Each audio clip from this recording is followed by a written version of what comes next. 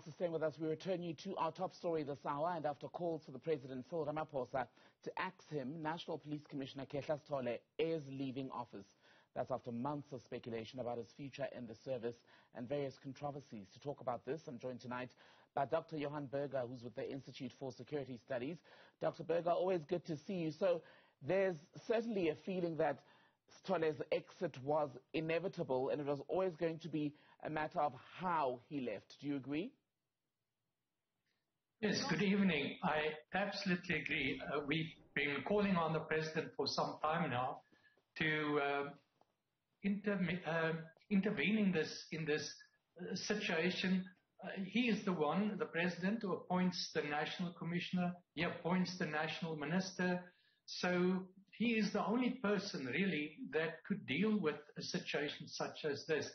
So it's good news in a way that the President finally came with this offer to the National Commissioner, a sort of a compromise, and that would avoid a situation where you have a long investigation by a board of inquiry while the National Commissioner is suspended. It's a public inquiry, and it can take weeks and months, and it just continues the uncertainty. So yes, I'm quite happy that finally the President took a decision. I suppose it's great news in terms of limiting uncertainty, especially at the highest levels of the country's police service, as you were just saying, Doctor, but I wonder if it hasn't robbed the country of an opportunity to interrogate the performance of Commissioner Sitole in this role. Yes, in a way it does. There are a number of, let's say, allegations or charges against the National Commissioner that we may not then have the opportunity to fully interrogate. But I think the most important reason probably for the President to have asked the National Commissioner to end his contract early is the fact that the High Court and later on the Appeal Court found that the National Commissioner and two of his deputies were in breach of their duties. Now, I mean, you know, for any senior police officer to be found by a High Court to be in breach of his duties in itself is enough reason to conduct some sort of disciplinary inquiry about the circumstances around his failure to perform his duties. But for the National Commissioner of Police, I think that in itself is more than enough reason for the President, if he wanted to institute a board of inquiry to look at the fitness for office of the National Commissioner. So in a way, I suppose him leaving by mutual agreement, as per the wording of the Presidency statement then, is to a degree Khehla Sitole getting off lightly. Yes, I think it does. It may rob us of the opportunity to get a proper insight into all of the other allegations that are leveled at him. We saw some of the findings of the experts panel, KwaZulu-Natal violence, also allegations against him by IPID, the Independent Police Investigative Directorate, for his apparent refusal to assist them with the investigations and so on. So there's a number of other issues surrounding his occupation of that office.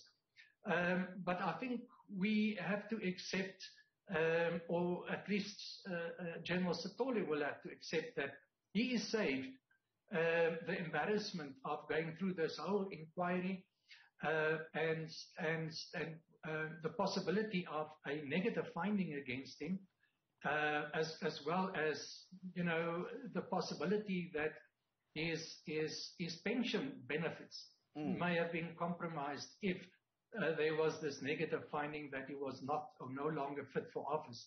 So yes, I think, you know, all sides benefit. You know, we can end this uncertainty. We can get a much better process in place to appoint a new National Commissioner. And at the same time, the National Commissioner is saved the embarrassment of such an investigation and the possibility of a negative finding. Well, on appointing a National Police Commissioner, the hope for many is that we can find a police commissioner who can actually stay the full course, because this is not the first. We've had everyone from the late Jackie Silibi, Ria Pierre, Khomotso Pahlani, now Khehla Sitole as well, all leaving almost really unceremoniously, in fact, not almost.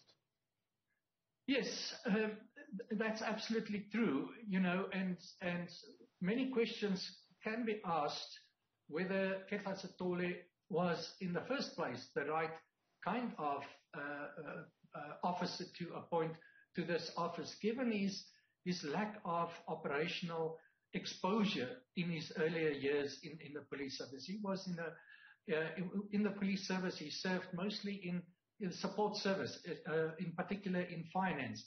So, perhaps that should have been the direction that his career should have gone. I think what you need now is let's just first say the kind of officer is operationally inclined police officer that can guide the police service with that kind of background.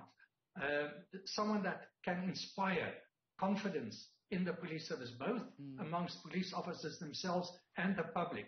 And unfortunately, I don't think, with all due respect to General Khehla, that he ever had those qualities.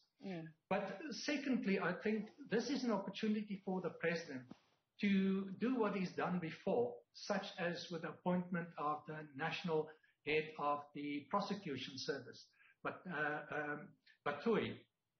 Shamila Batoy.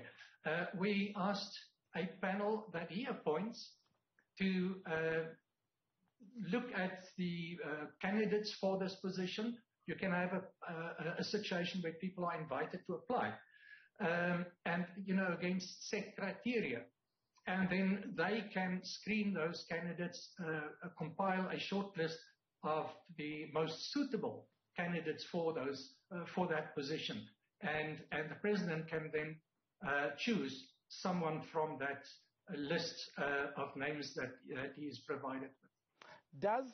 Final question, does Police Minister Begitsele need to change the way in which he engages with commissioners? Because some have said that he's also a large problem when it comes to how this office has functioned, especially during his return now as minister to the post.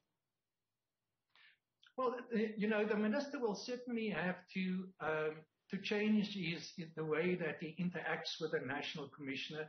But I do have some sympathy with him. I know that's not the popular view out there, but given the fact that the minister himself is a very operationally inclined individual, also having been National Commissioner himself, the fact that he was working or had to work with a National Commissioner who was not operationally inclined, was not apparently capable of providing direct operational command and control or guidance to his members.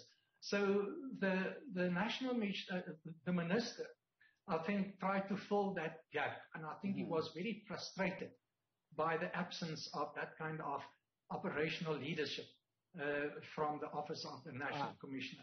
So hopefully this will now change if we have the right kind of National Commissioner. Dr. Johan Burger from the Institute for Security Studies, grateful for your time as always. Thank you.